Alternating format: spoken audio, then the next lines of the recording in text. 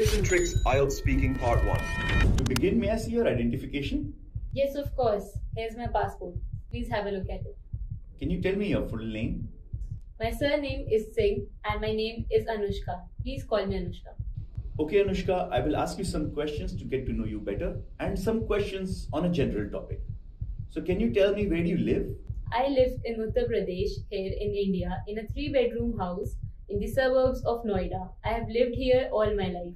Do you have any siblings? Yes, I do have an elder brother. His name is Raghav. He's very hardworking and a really great guy.